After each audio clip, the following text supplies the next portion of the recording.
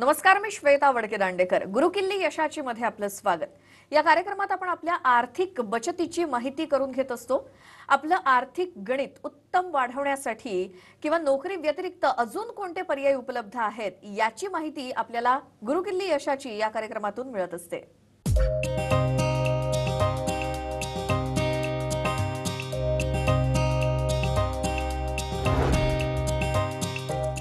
तर गुरुकिल्ली यशाची मध्ये आजचा आपला विषय आहे शेअर मार्केट आर्थिक प्रगतीसाठी उत्तम पर्याय. आणि या संदर्भात माहिती देण्यासाठी आपल्या सोबत आहेत प्रोफेसर प्रीती राणे. मॅडम, तुमचं कार्यक्रमात खूप खूप स्वागत. नमस्कार. कार्यक्रमाला सुरुवात करण्याआधी आपण मॅडमची थोडक्यात ओळख करून घेऊयात. प्रोफेसर प्रीती राणे या RS कन्सल्टन्सीच्या संस्थापिका असून गेल्या 13 वर्षांपासून त्या या संस्थेअंतर्गत वेगवेगळे उपक्रम राबवतात. तसंच त्या master of commerce, master in financial management, MBA in finance सुद्धा आहेत. आणि थोडक्यात सांगायचं तर आर्थिक व्यवस्थापन या विषयामध्ये त्या पदवीधर आहेत. तसंच त्या फायनान्शियल ॲडवायझर आणि शेअर मार्केट ट्रेनर म्हणून सुद्धा काम पाहतात. तर आजपर्यंत हजारो लोकांनी त्यांच्या कार्यशाळांमध्ये, त्यांच्या सेमिनारमध्ये सहभागी होऊन स्वतःची आर्थिक प्रगती करून घेतलेली आहे. त्यांच्या कार्यशाळांना संपूर्ण महाराष्ट्रातील असंख्य लोकांनी अगदी भरघोस प्रतिसाद दिलाय. तसंच प्रीती राणे या नावानंच त्यांचं YouTube चॅनल सुद्धा आहे आणि ते सबस्क्राइब करा. आणि हा टीव्हीवरचा कार्यक्रम झाल्यावर लगेचच त्यांच्या YouTube चॅनलवरती त्यांचा लाईव्ह वेबिनार सुद्धा सुरू होणार आहे आणि तो मात्र नक्की पाहायला विसरू नका आणि शेअर मार्केट विषयीचं ज्ञान मिळवा.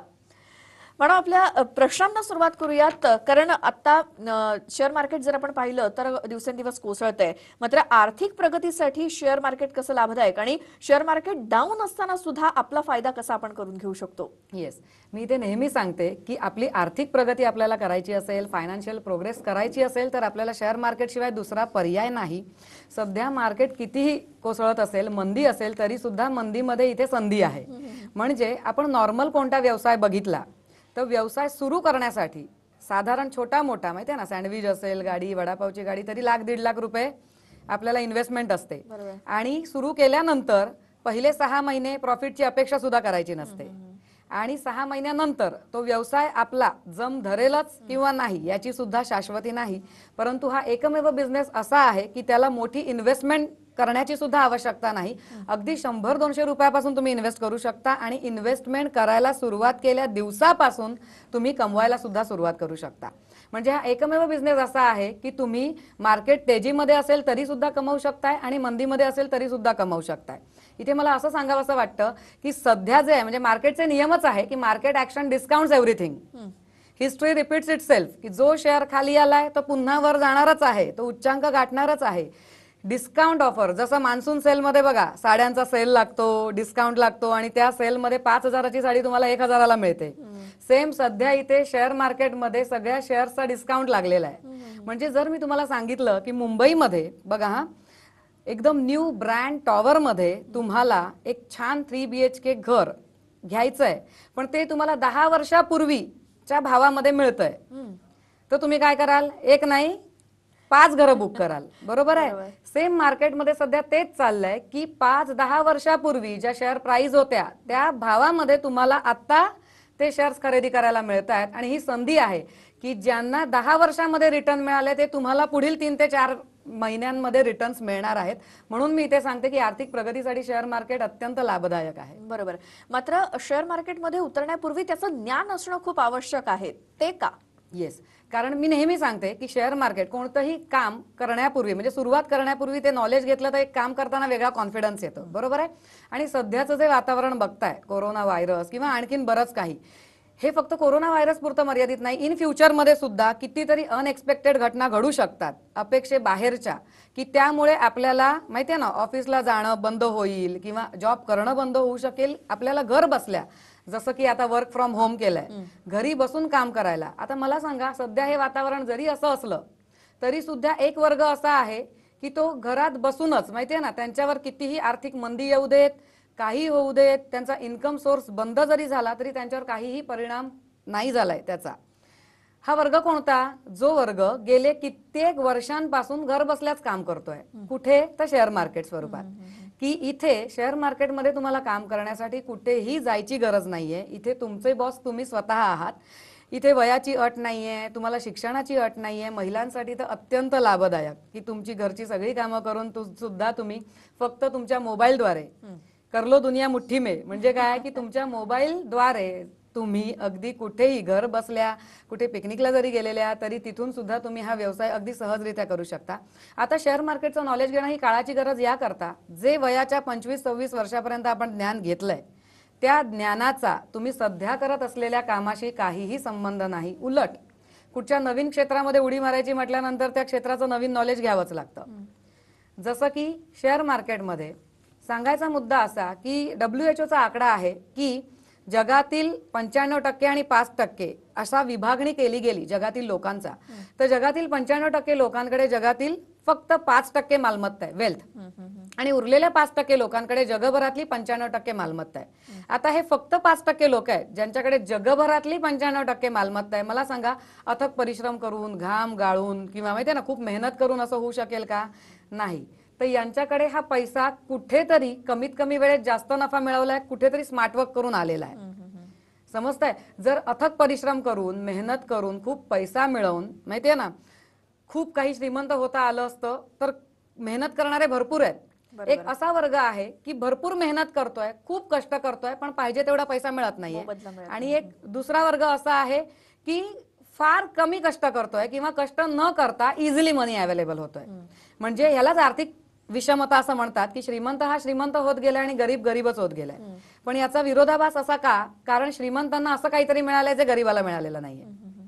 हीच गुरुकिल्ली म्हणजे हीच चावी ती म्हणजे शेअर मार्केट, की याद्वारे तुम्ही अगदी कमीत कमी कालावधीमध्ये जास्तीत जास्त नफा मिळवू शकतो. पण त्यासाठी त्याचं नॉलेज घेणं गरजेचं असतं. जसं की आता मला असं सांगावं असं वाटतं की महाराष्ट्रभर सगळीकडे आज लोक मला ओळखत आहेतच की नागपूरपासून औरंगाबाद, पुण्यापासून अगदी नाशिकपर्यंत, कोल्हापूरपासून सोलापूरपर्यंत, दादर, ठाणा, मुंबईपासून सर्वत्र सेमिनार्सद्वारे आज लोक ओळखतच आहेत. लोकांचा भरपूर प्रतिसाद मिळालाय कार्यशाळांना, अगदी भरपूर प्रेमही मिळालंय. पण आता सध्याच्या या वातावरणामुळे लोकांना घर बसल्या सुद्धा मला वेबिनारद्वारे पाहता येईल. हा कार्यक्रम संपल्यानंतर लगेचच माझा लाईव्ह वेबिनार सुद्धा सुरू होईल. त्याद्वारे तुम्हाला कुठेही न जाता फक्त मोबाईलद्वारे घर बसल्या तुम्हाला हा वेबिनार सुद्धा पाहता येईल. बिलकुल. आणि प्रोफेसर प्रीती राणे हे या यूट्यूब चॅनलला सुद्धा प्रेक्षक हो तुम्ही सबस्क्राईब करू शकता आणि या संदर्भातलं सगळं ज्ञान तुम्ही मिळवू शकता. मात्र आतापर्यंत अनेक जणांनी म्हणजे तुम्ही अनेक शहरांची नावं घेतलीत, त्यांनी तुमच्या कार्यशाळेमध्ये सहभाग घेतलेला आहे, जसे रेग्युलर सेमिनार चालू असतात आणि आपली आर्थिक प्रगती सुद्धा करून घेतली आहे. तर आपले जे शेअर मार्केटच्या कार्यशाळा असतात त्याच्यामध्ये नेमकं काय शिकवलं जातं? येस, शेअर मार्केटच्या कार्यशाळेमध्ये बेसिक पासून ॲडव्हान्स पर्यंत पूर्ण नॉलेज दिलं जातं. म्हणजे शेअर मार्केट म्हणजे काय, शेअर मार्केटचे फायदे काय, त्याचे कॅन्डलस्टिक पॅटर्न्स काय असतात, इंट्राडे ट्रेडिंग पासून swing trading, positional trade, long term investment कशी करायची, आपला पोर्टफोलिओ स्वतः मॅनेज कसा करायचा असतो, किंवा इंट्राडे ट्रेड म्हणजे मी एकमेव ट्रेनर अशी आहे की म्हणजे माझ्या विद्यार्थ्यांचा असा अभिप्राय असतो की मॅम आम्ही झोपलेले असताना कोणीतरी आमच्यासाठी काम करतंय. कारण सकाळी लोक म्हणजे वाट बघत असतात की मॅम आज कोणता ट्रेड देतील, आज कोणता शेअर सांगतील, की म्हणजे इथे असं सांगावं असं वाटतं की मासा पकडायला तुम्ही फक्त गळ टाकलाय, त्या गळाला मासा सुद्धा मी आणून लावून देते. ही सांगायचा मुद्दा असा की उद्या कोणता शेअर घ्यायचा आहे, कोणता स्टॉक घ्यायचा आहे, अर्थात 20-25 स्टॉकचा स्टडी करून आदल्या दिवशी रात्री म्हणजे रात्री 1-1:30 वाजता पर्सनल मेसेज माझ्या विद्यार्थ्यांना गेलेला असतो की उद्या कोणता शेअर तुम्हाला घ्यायचा आहे. अगदी बरोबर आहे मॅडम. आणि आतापर्यंत ज्या ज्या लोकांनी तुमच्याकडनं हे ज्ञान घेतलेलं आहे असे काही प्रतिक्रिया सुद्धा आपल्याकडे आहेत, त्या आपण ऐकूयात. माझं नाव आहे अंकिता अविनाश घुगरे.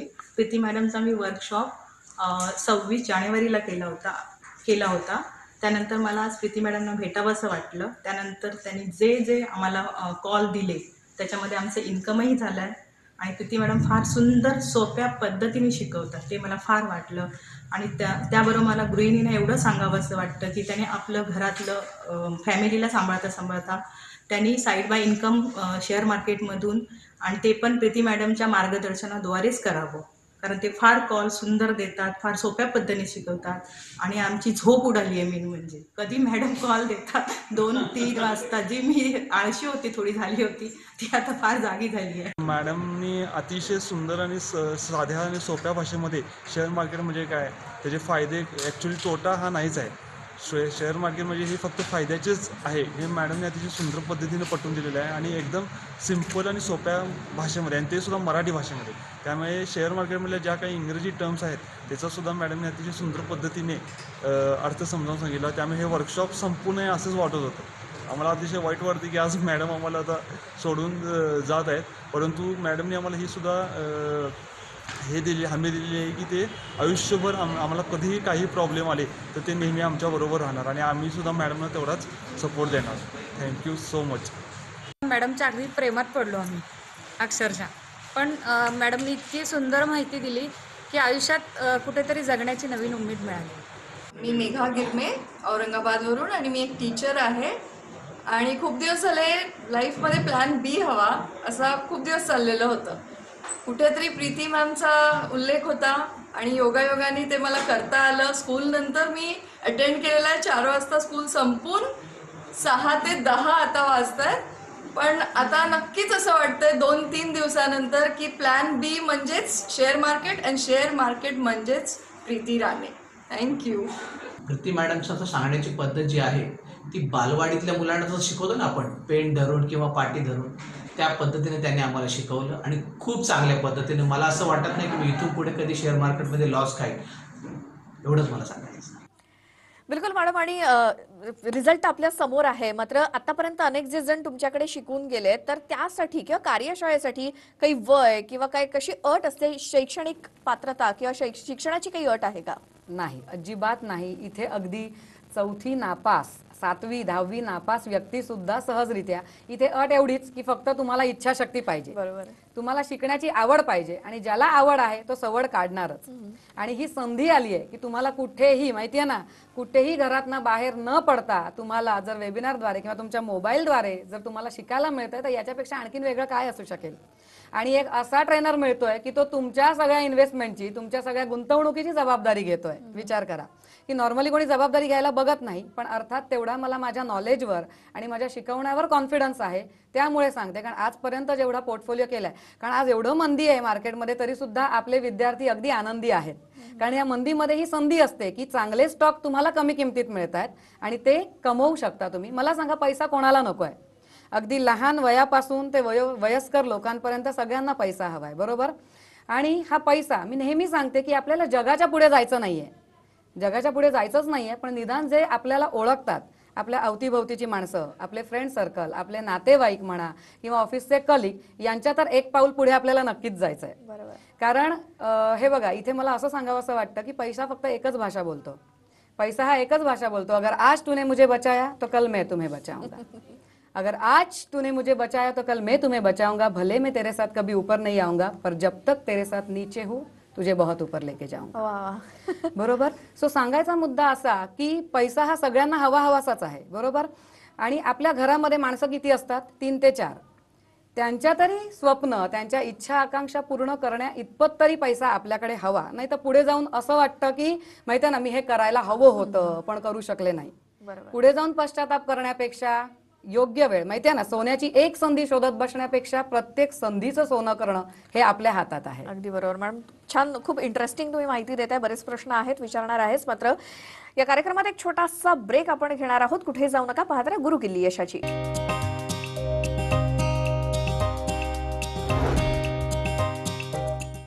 ब्रेक नंतर गुरुकिल्ली यशाची या कार्यक्रमात तुमचं स्वागत. आजचा आपला विषय आहे शेअर मार्केट, आर्थिक प्रगतीसाठी उत्तम पर्याय. आणि या संदर्भात माहिती देण्यासाठी आपल्या सोबत आहेत प्रोफेसर प्रीती राणे.